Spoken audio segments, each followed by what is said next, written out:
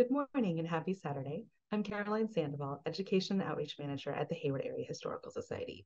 We here at Haas would like to thank you so much for joining us today. We are so excited to have filmmaker Mimi Chakarova and film producer Aisha Knowles with us. They are here to talk about the making of their documentary, The Apology, which discusses Russell City and the formal apology by the city of Hayward in recognition of the impact of the forced removal of Russell City residents. If you have questions throughout the program, feel free to type them in the question and answer section that's located at the bottom of your Zoom screen, and we will make sure to have time for Q&A at the end of the session. Without further delay, here is Mimi Chakarova and Aisha Knowles. It's such a beautiful day, and you could be spending it doing a million other things. So we appreciate your time and spending this hour with us. Yes, thank you. Thank you. So, Aisha and I thought that the best way to talk about the film is more of a conversation between the two of us. I think it would be a lot more engaging than you coming and listening to a presentation. So we thought that, we can throw some questions back and forth, and you can learn about our process and the making of the apology through our conversation. So Aisha, I'm going to start by asking you, well, I'm going to say the following. It is because of you that this film exists, because this was entirely your idea, because before you reached out in 2 years ago in 2021, I had never heard of Russell City. So I'll just start with this and you can take it from here. And I thank you first, Mimi, but that's a big statement that I won't take credit for. But I, for the purpose of the webinar, I'll roll with it. But I think there is no one else who could have put the apology, who could have created the apology except for you. So thank you. So I'm sure people are wondering how the apology even came to be and how we met, which is kind of a funny story. So maybe I'll start, right? Because I know that was probably one of the questions. So I actually met you when you were working on a different film called In the Red during my time at the Alameda County Fire Department. And there was a request to shoot some footage at one of the firehouses in San Leandro. And I didn't really have a lot of information about about whatever needed to be done at the firehouse in San Leandro, which is not uncommon at that time. I no longer work for the Alameda County Fire Department, let me just say that. So I didn't have a lot of information at that time. I was the public information officer and I had I had a lot of different jurisdictions. So I was always into something, always had something going on. So when the call came in, I was very short with you, is what I will say. That's an understatement. Yes, understatement, yes. So you go ahead. And then I called Wellington, a firefighter at the time in the county fire department, because he gave you my contact information. And I said, what is this request about? Why didn't you tell me the information for the request first? Why are you giving out my contact information to someone else without relaying the information to me first? And obviously you made this commitment without asking me. So that's part of the backstory. Well, and also he gave me your cell phone number. So I was just calling, and I didn't know it was your cell phone number. And so when I called you, you were very short with me. And I have to also say that the reason I love the fact that we have this now is that I think even if I came to you and I had an Academy Award, none of it would have mattered because I had to earn Yeah. your respect. I had to earn your trust. And it took a long time Yeah. to get to a place where you were cool with me, where you just felt like, okay, this woman she's legitimate. She's not, she's the real deal. And I think even during the making of In the Red, we were not there yet. I think maybe, and correct me if I'm wrong, but maybe when we showed it at the Grand Lake Theater, we had 600 people there, everyone was there. Maybe that's when you realize, okay, this is, and you got to see it because you hadn't seen the film. No, correct. Yes. So, so we go way back. We go back 10 years. Yeah. So, yes, when you reached out, I thought, I was under the impression that Russell City was somewhere in Southern California because I felt that I knew the Bay Area fairly well. I moved here when I was 17. So I've lived here for a long time and I read a lot and I thought I would have heard about this place. So I remember my initial reaction was, we were working on another project. It was a short film project and we were in the middle of it. And I remember thinking, I don't have time to drive to Southern California. And then I remember your reaction was like, Southern California, this is like 20 minutes from your house. This is in Hayward. And I said, in Hayward, how is this even possible? And then I don't know if you remember, but your dad was not available for a while. He was going through some stuff. And so it took a while to set up that initial interview. Remember? Yes, yes. And your dad, James Knowles, Mr. James Knowles, was the first interview we did in 2021, long before the apology resolution was passed by the city of Hayward. Yes. So we had already started working on the film months and months before the apology was passed. Yes. And do you want to tell the good people about that first interview? Well, the first interview was actually something I didn't give my dad a lot of details about ahead of time. Because he would have killed me. So my sister and I actually didn't give my sister information about it until, they thought it was going to be a traditional interview where you were going to come and interview my dad. They didn't know that my sister and I were going to ask my dad questions and that you were going to film us interviewing my dad. As more of a family style conversation and kind of telling the narrative about Russell City, which I thought was a wonderful, approach to us as a family learning something about Russell City, because growing up, we didn't really hear, outside of the Russell City reunion picnics, we didn't really hear many stories about Russell City unless we were around family members who were talking about Russell City. And that didn't really happen. And so I approached it the way I would work, like an emergency, and you just give people information, it's presenting information to firefighters at an emergency scene. It's, giving them the facts and then explaining process. And so there's little time to negotiate. And so with you there, he's not going to get upset with somebody he doesn't know in the house.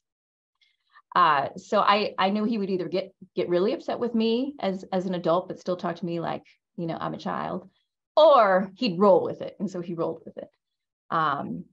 But do you remember when we walked in and your dad was like, come on, let's go. I'll show you where Russell City is. Yes. And I thought, wait a second, we haven't even sat down yet. And he said, you want to interview me? And I said, yeah. And he's like, let's just go. I'll just show you. I think he was under the impression we just wanted to see where Russell City used to be. Yes. No, I didn't tell him anything because I knew he would, if I told him ahead of time, he'd have a chance to try and alter the details. So, I had to get him to a place where it wasn't about him controlling the details of the situation. So it was, I will not forget that, because I thought he's going to kill me. He's going to kill me because he does not want to talk to us. We as adults have not ever sat down with him and talked to him about Russell City. I feel like, I often feel like a little girl, even at the Russell City reunion picnics. Our style has always been to listen to conversations about Russell City. So it definitely felt like, it felt like we were kids, but not kids, and certainly not reporters, because he doesn't know us in our, in a professional sense. But that's for me, that was what was so special about it, is that, it was just like you and I are trying to do right now. It's a conversation. It was a conversation. We were just witnessing a conversation within a family. Mm-hmm. So I didn't feel like I'm coming in as a journalist or as a filmmaker asking the questions. I mean, I would add whatever I felt I needed to add, but it was really your thing. It was really you and Ayana's, conversation with your dad. Yes. And I think, I remember it lasted a lot longer than I thought. Initially he was reserved, and, and then it ended up lasting a lot longer than I anticipated. And at the end, I remember your dad saying, "This is as far as I can take you." I was only 10 years old when all of this went down. I couldn't really understand exactly what was happening because I was so young. But there is someone who is sort of like the keeper of the memories of Russell City. And he picks up the phone. I remember we were still rolling. We were still filming. He picks up the phone and he calls Sam Nava. Yes.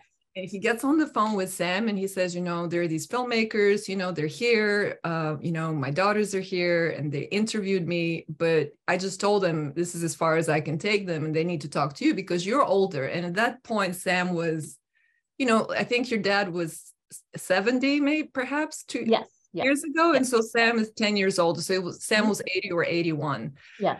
So, and then your dad puts me on the phone with Sam.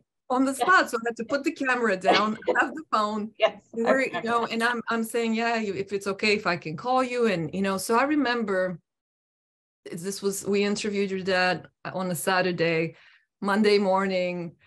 Sam is still working to this day. He's 82, 83, and he's still working every single day, 7 days a week, long hours. And I remember calling him early in the morning before his day got started and being on the phone with him for a long time. And I remember him saying, "Have you ever heard of a man by the name of Pancho Villa?" And I said, "Of course I've heard of Pancho Villa. When I was a kid in Bulgaria, we studied him in school. So he's known around the world. He's like the Malcolm X of Mexico, everybody knows him as a revolutionary. Everybody knows him fighting for poor people and land reform. I mean, everybody, meaning throughout the world. It was part of, it's just, if you're going to have world education, you're going to know about Pancho Villa." Yeah. And so then, and I'm thinking, I wonder why he's bringing up Pancho Villa. And then Sam goes, "That's my grandfather." Yeah. And I remember thinking, this can't be, until I went to his house and I see all these images, because you've been to his house many times. Yes. And you see all these images of Pancho Villa. He's got, he's got his stuff, he's armed and he's like riding on a horse. And I mean, it was just incredible. So Aisha, I thought that this would be a short film.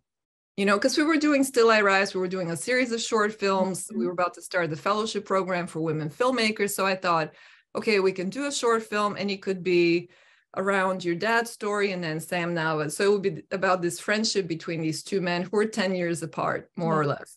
Yeah. And then it grew. And I can tell you, it grew. It was this, one person would introduce us to another person, like Sam would introduce us. I remember going to the Shoreline and meeting Tony Wynn and meeting Priscilla Figueroa and meeting all of these different people. And then, and then through, it was just this reaction, right? Like a domino effect, one person is connected to another person.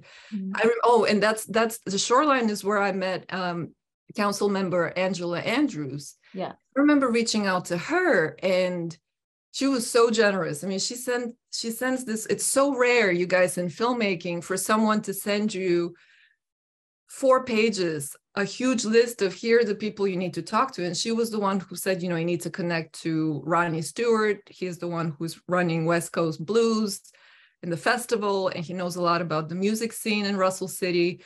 You need to talk to Artavia Berry.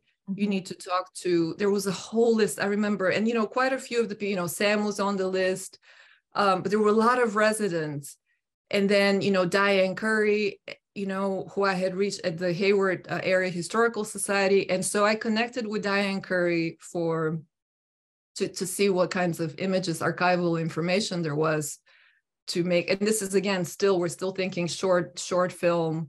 We're still thinking that the focus would be Sam and your dad, James Knowles. And so, I reach out to Diane, we make an appointment.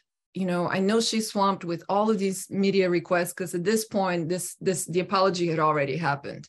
This is after November of 2021. And so she's getting all kinds of media requests, and she was so sweet. She made time for me to come over, and she had all of these photographs from Russell City laid out. And I remember the idea was that I would take pictures of the pictures with my camera, so it's high resolution. And I remember asking her, do you have more light? And she's just rolling around this cart with all of these photos and finding the perfect space. And then these the photographs cost. And I remember telling her, this is, we're independent. This is not for profit. It's for the greater good. And I remember getting this bill from her, and I hope she doesn't mind me sharing this with everyone, but I remember getting this bill, and it was so reduced. The amount was like a symbolic fee for all these images that we could use in the film. And I thought, I'll never forget this gesture. I'll never forget this kindness. And then also Diane Curry, at one point, I can't remember which month it was, but she, months and months had passed since I had visited the Hayward Area Historical Society. And she asked me, are you interested in meeting and interviewing the last resident, the last standing house in Russell City? The grandmother had refused to move. Yes. And so when the officials came, they kept coming and giving her these deadlines of you need to vacate the premises. And, I think they had given, I can't remember the amount, but it was not much money that they were giving them, and she would not move.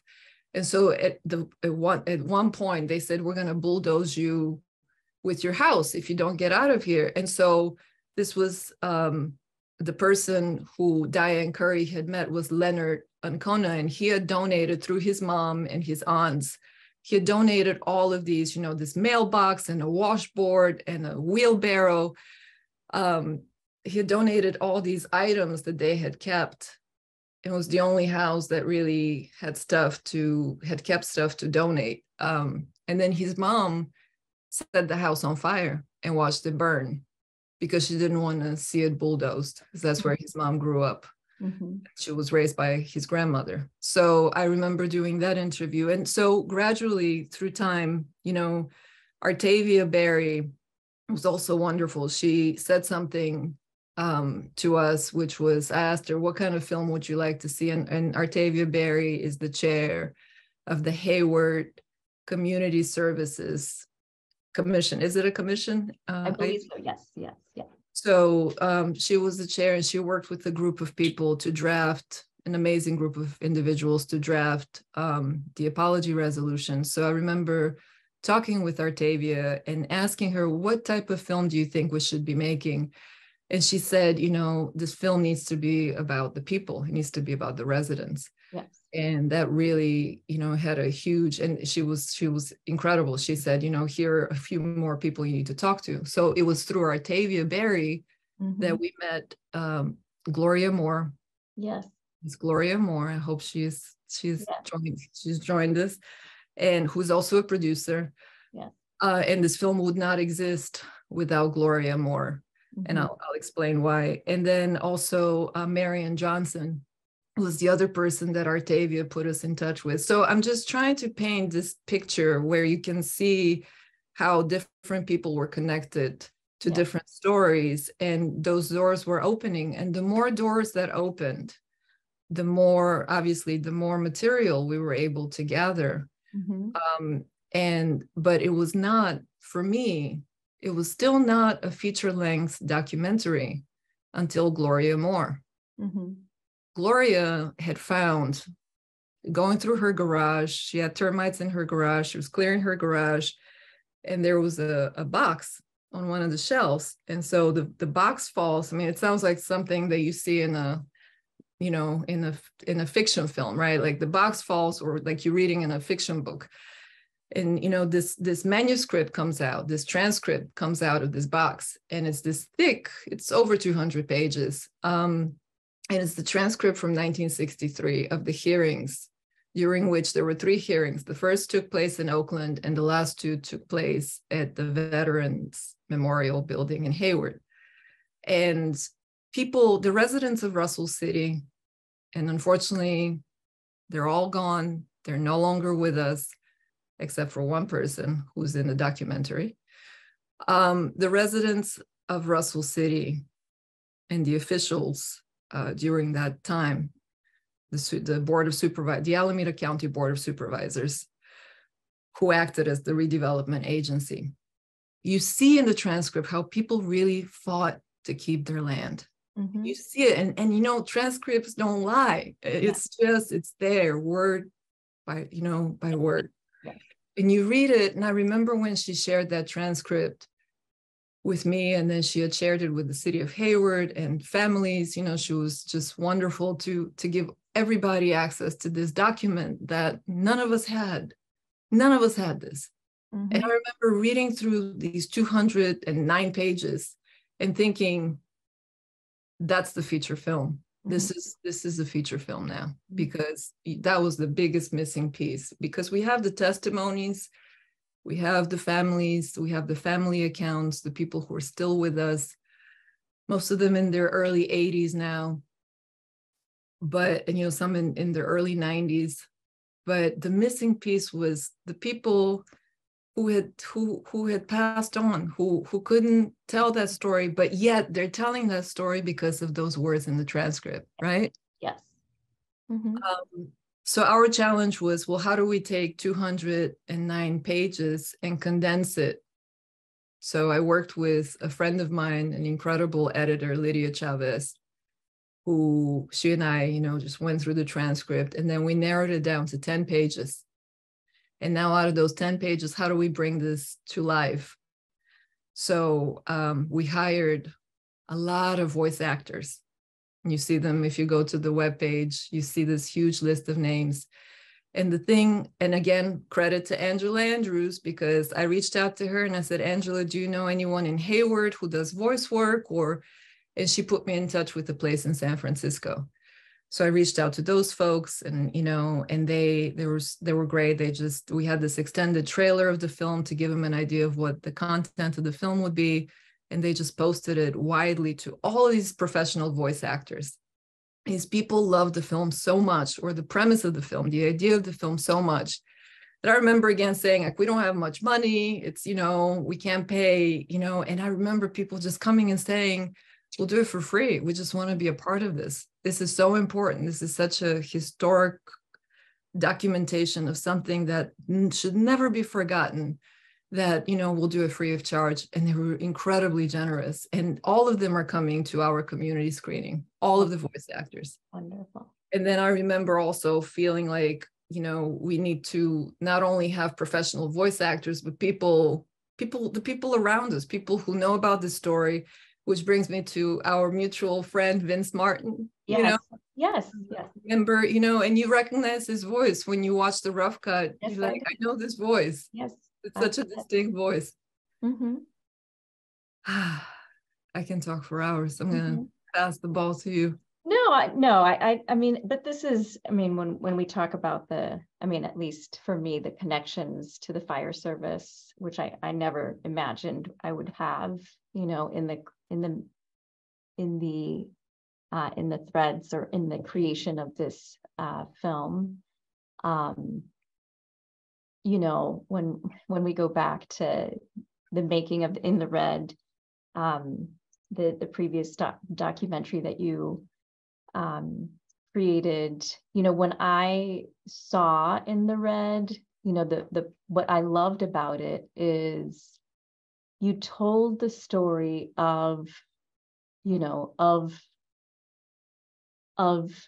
young men becoming firefighters that everybody had counted out, you know, and you did that in an authentic way that didn't take away from them as men and them as as Black men.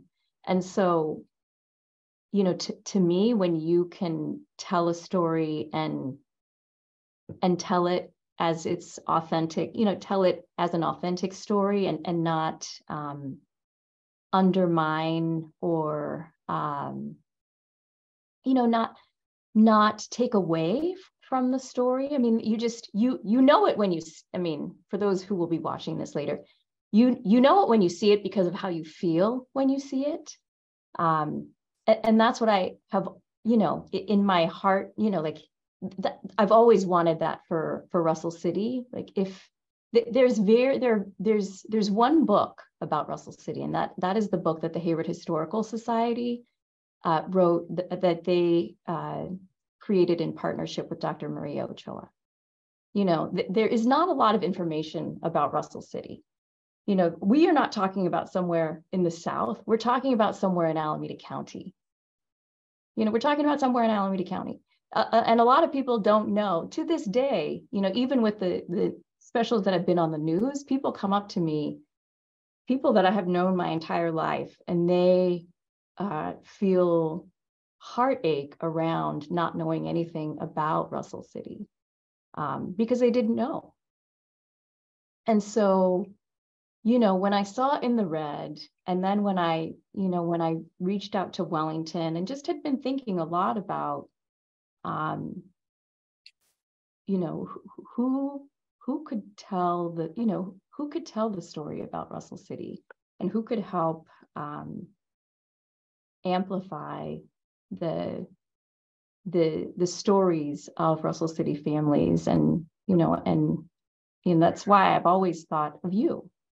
And I never imagined any of this, and I'm grateful for it. And so I just wanted to say that before we moved forward.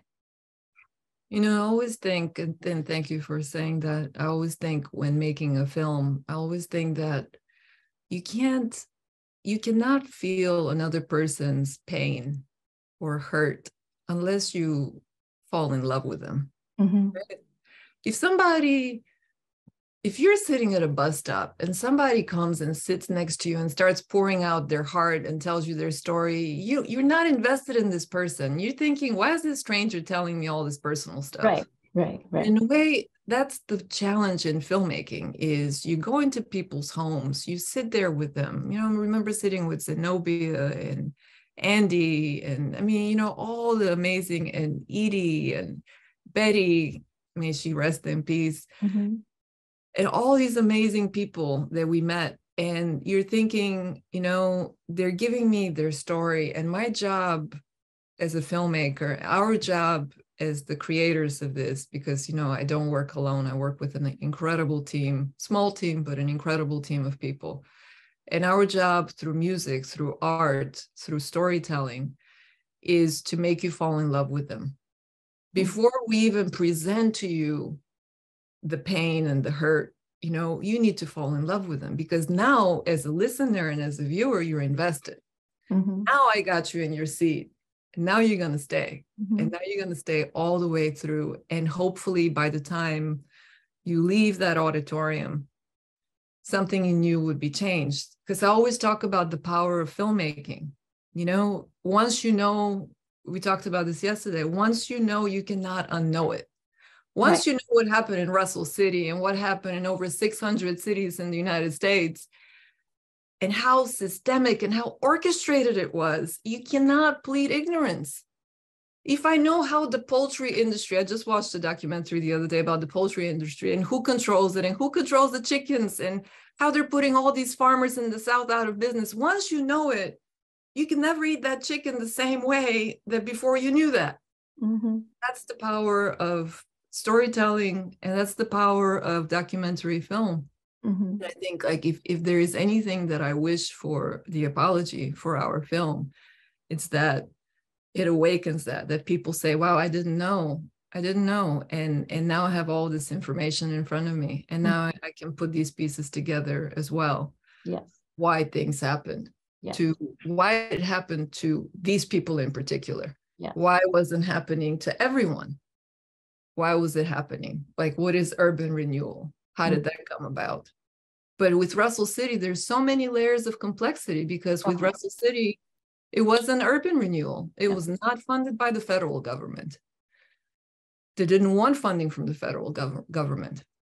Because if you had funding from the federal government, you have to keep meticulous records of where people were relocated, where they were placed, and so on.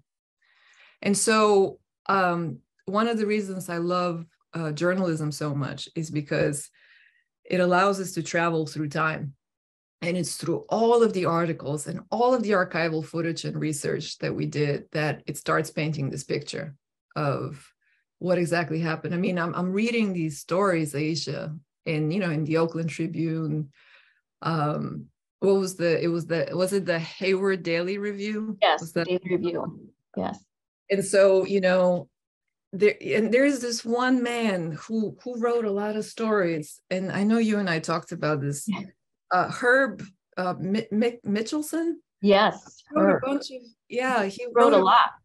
Yeah, I mean, look at this. This is thanks to Sam Nava. You know how he has the picture boards. Yes, it was one of these stories, and I have a very weak spot for Mr. Huey. Mr. Huey grew roses.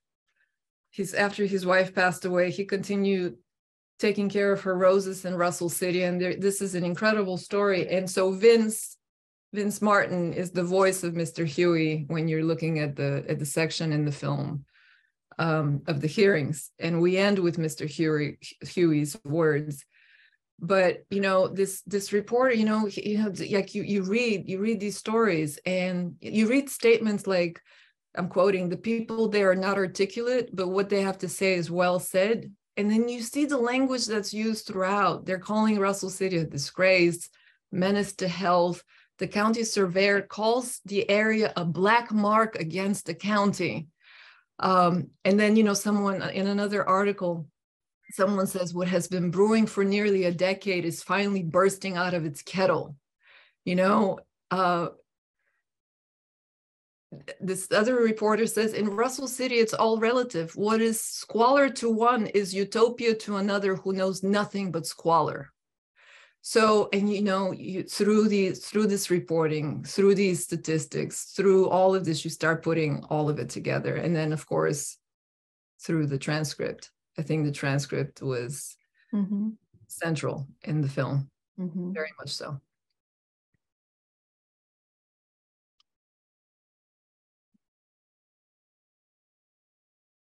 Do you want me to keep talking? No.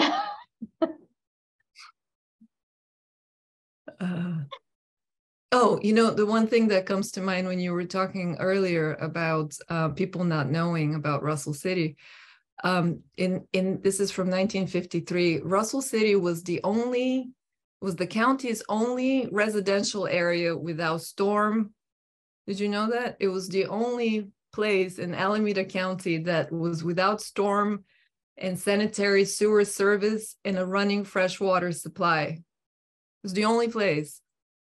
And then you look, we always talk in investigative journalism, all you have to do is just follow the money. Follow the money, and then you get the answer as to why things happened. In Russell City, and some of this is not in the film, we couldn't include everything, but the assessed valuation of Russell City was a mere $98,000. And then to install, again, these are from articles in the 50s.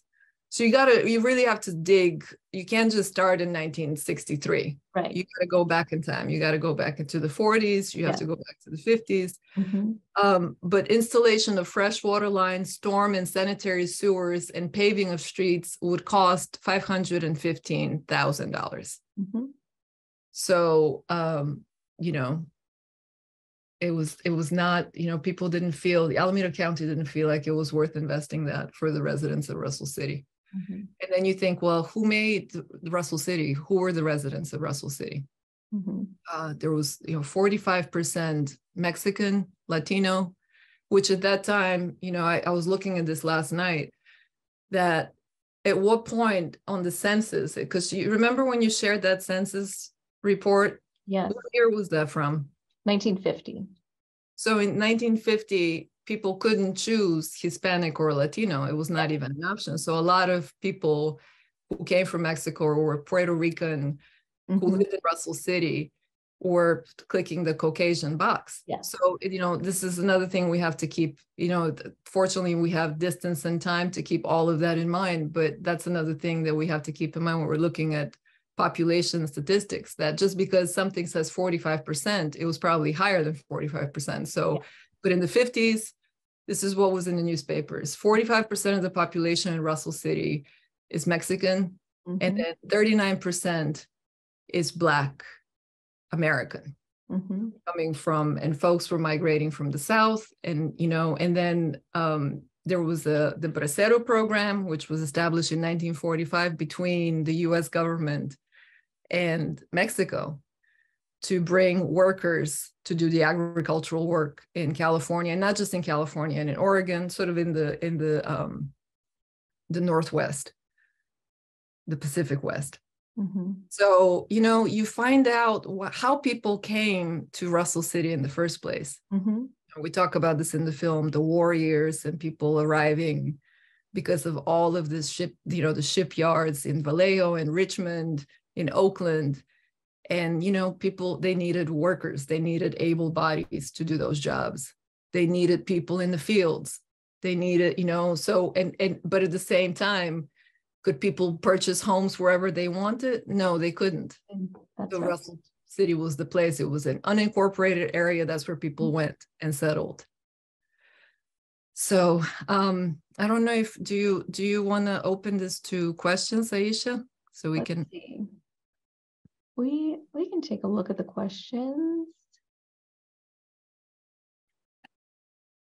We definitely have a few, ladies. If you'd like, I can read them to you, or you can read them directly from your Q&A. While you're looking, one of the comments that we got from Wenda Shizmu is that, thank you for this amazing conversation. I greatly appreciate the steps that took to make these connections and build this film in the process of building the community. Congrats, because it looks like it takes an incredible amount of energy to connect these stories. Wow. Thank you. Thank you. The first question that we did get kind of early on is Sheila was wondering if we could get a brief overview of what and where Russell City is and was located in Hayward, and what happened there to lead Hayward to issue the apology. Aisha, do you want to talk about the geography of Russell City? Sure.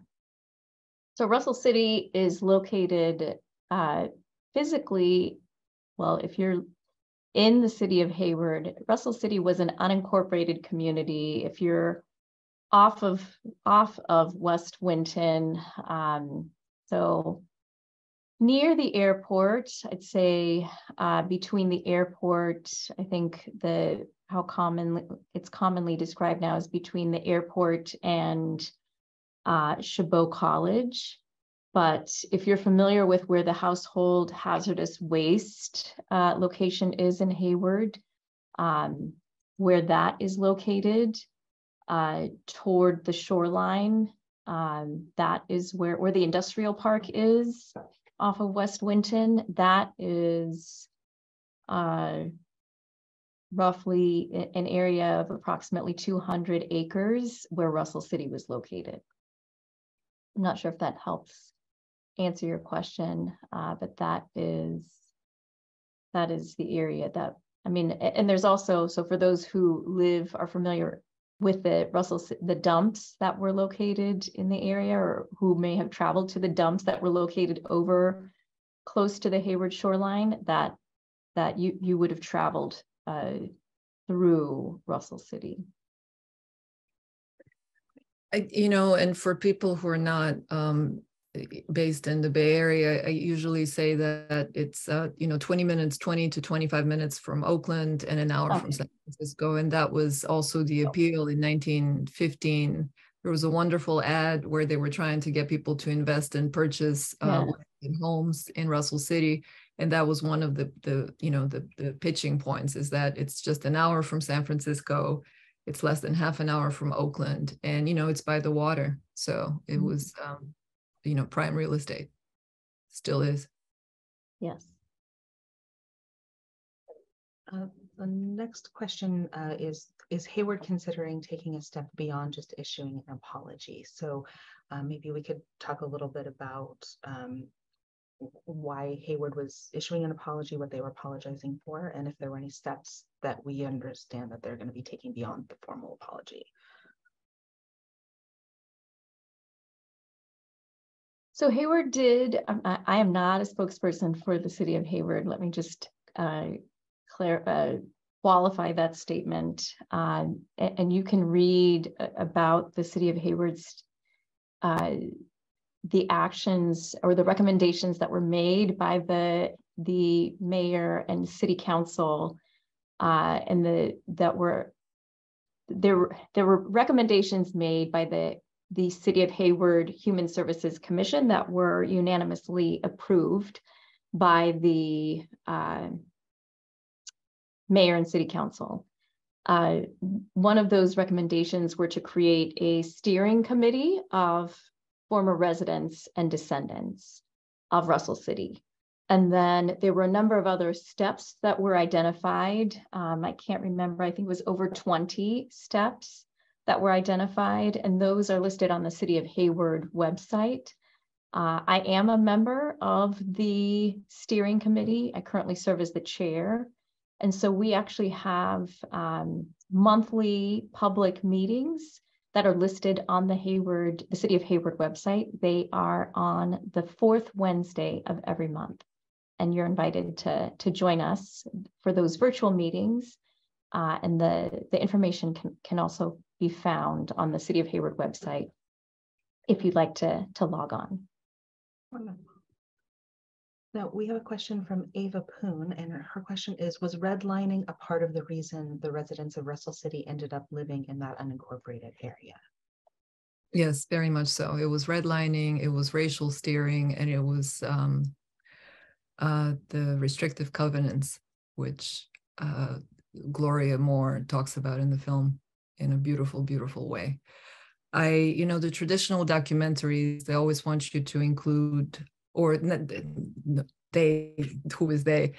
In a traditional documentary, it's usually expected by the audience and sort of like by the greater community of filmmakers and producers and viewers, that if you're going to do anything that's historical, you're going to include experts, historians, and academics. And, we reached out to 5 or 6 different people throughout the country, not just in the Bay Area. There was a wonderful person at Johns Hopkins who does a lot about the connection between geography, race, and urban redevelopment. And then at a certain point, as we continued making the film, I decided that I actually wanted people in the community to explain all of this. And so I made an extra trip. Gloria Moore lives in Los Angeles, and I remember reaching out to her and also talking to Aisha about it and saying, there is a missing piece in the film where we really need to explain why people were living in Russell City and why people were purchasing homes in Russell City. And, could you tell me what had happened to your family? Because both of her parents were gainfully employed. They could have bought a house in San Leandro, they could have bought a house in Oakland, they could have bought a house in Hayward, but they couldn't. So it was really important for someone to explain how, during that time, how difficult, how it's not even difficult, how impossible it was for a person, whether this person was Black or Latino, to live wherever they wanted to live. So yeah, that's the answer to your question. Then I see a question here. Were you able to connect with Harold Davis? Yes, Susan, I was able to connect with Harold Davis. And, you guys, this is a question from, well, it's from Susan, but I met with the Hayward Concerned Citizens. Aisha, Gloria, and I met with the Hayward Concerned Citizens. I think it was last September when we met.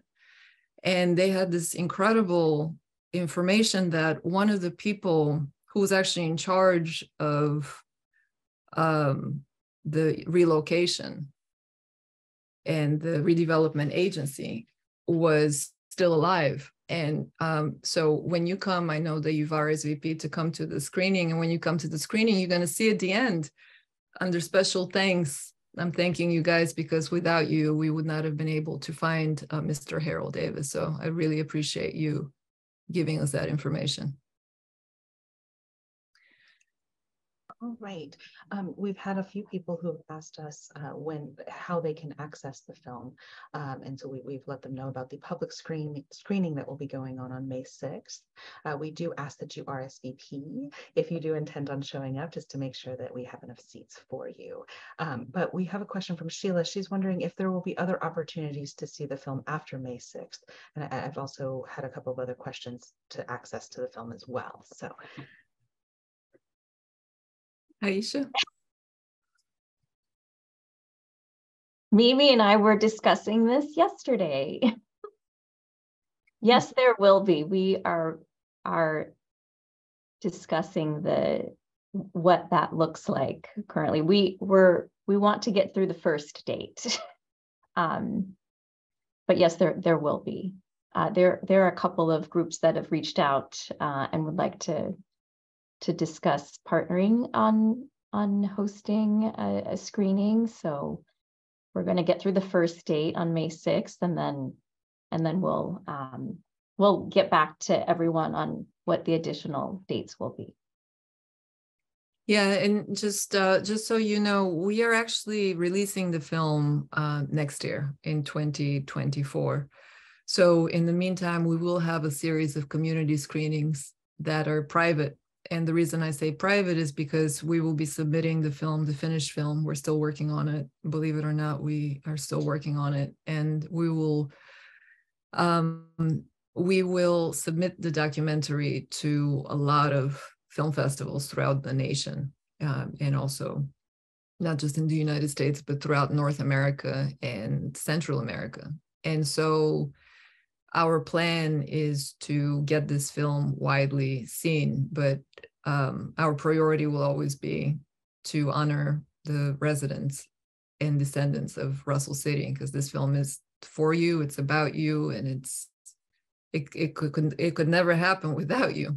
And so, you know, we wanted you to see it first, which is why we scheduled the community screening. And the community screening on May 6th is in the same space. Again, much thanks to Alfredo Rodriguez, who is running and maintaining and managing the Hayward Veterans Memorial Building. And we really wanted it to be in the same space where the hearings took place 6 years ago.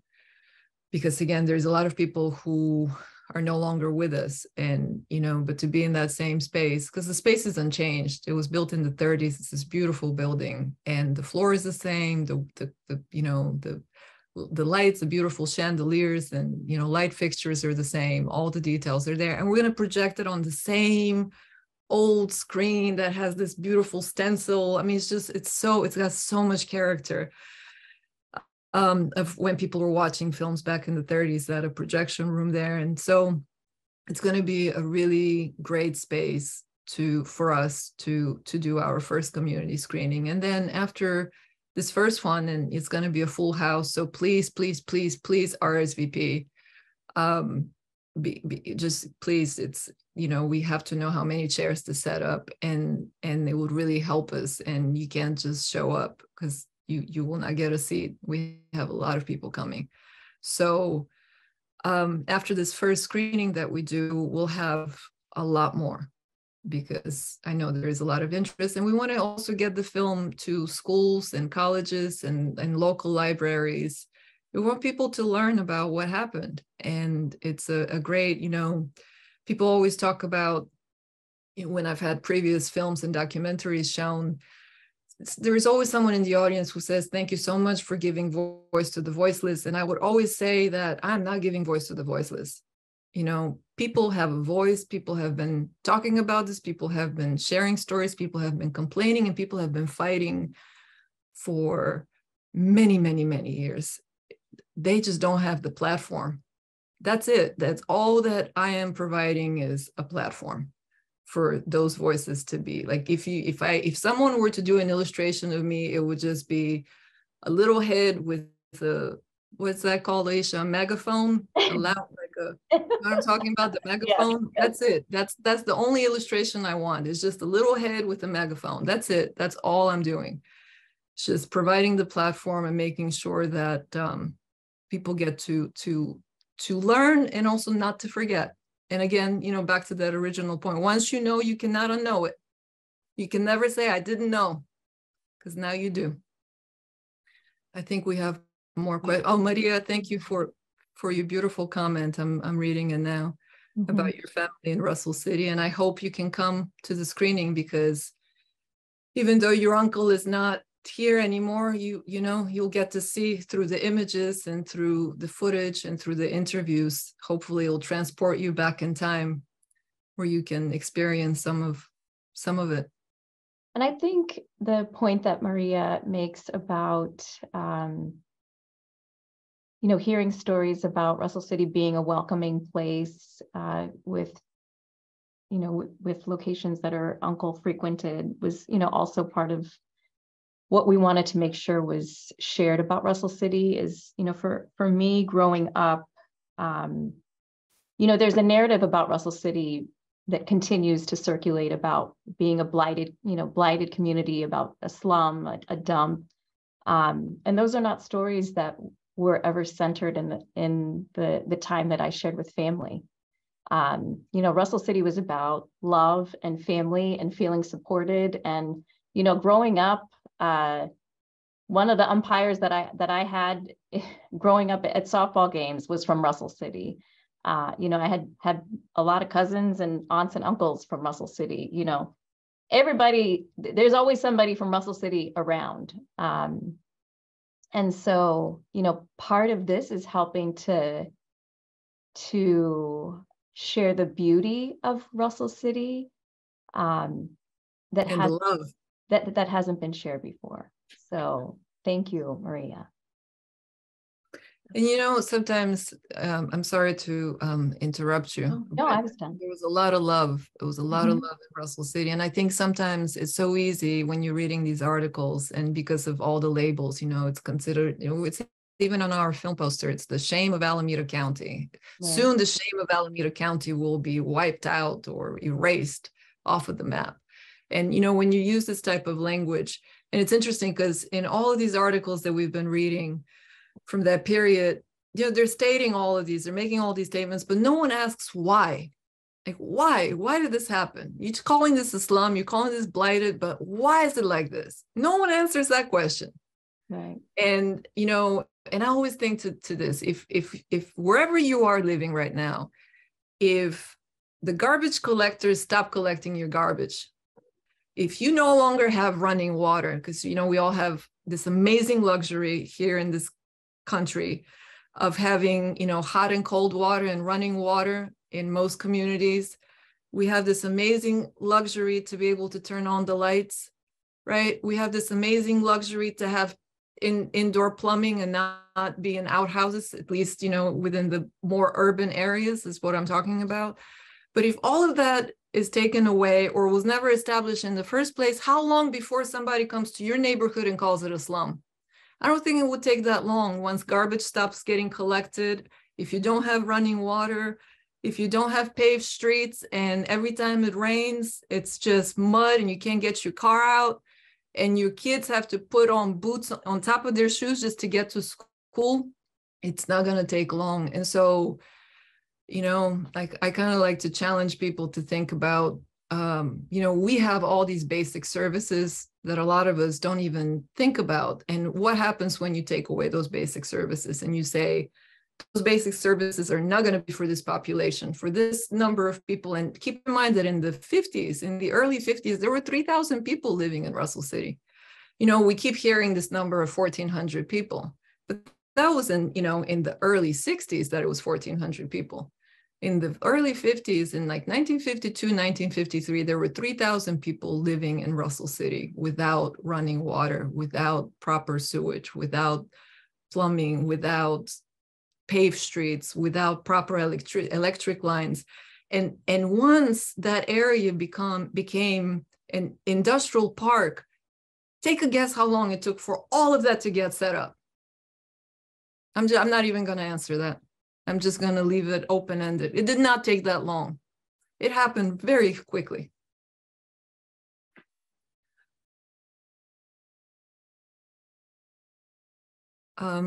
So we do have a couple of other questions here, but definitely some comments that just want to speak to the passion that both you and Aisha are showing. So we have Wenda again, appreciate so much the passion of you both, Mimi and Aisha, for getting this film to completion and beyond. Judy Lockhart thanks you for the information within the presentation and certainly looks forward to attending the screening. Amber says, I appreciate the energy and passion that you both and the test team for art have for putting into this documentary. This is important and clearly a labor of love. I look forward to May 6th and doing what I can to uplift this project, if so much beyond that. That's wonderful. Thank you. And one more comment that was just made for your consideration as you are thinking about rescreening and how to continue to get this project out to as many people. We have an attendee that just would like to suggest that it might be great to have an online viewing at some point for folks that are at risk for COVID.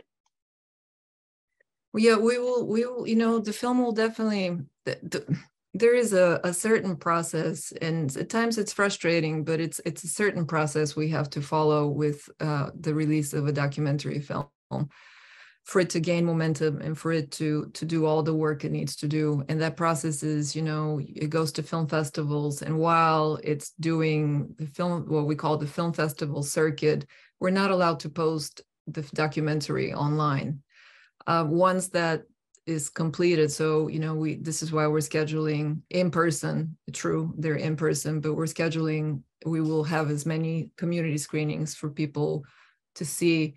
But that said, eventually, once we are done with the film festival route, we will have the film available online for everyone to see, free of charge.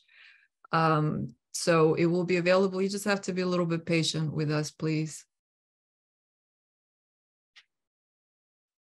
One of our last comments here is from Sheila, who wants to say thank you so much to the both of you for the opportunity to hear what went into making the documentary. It is so important that as many people as possible can see this film.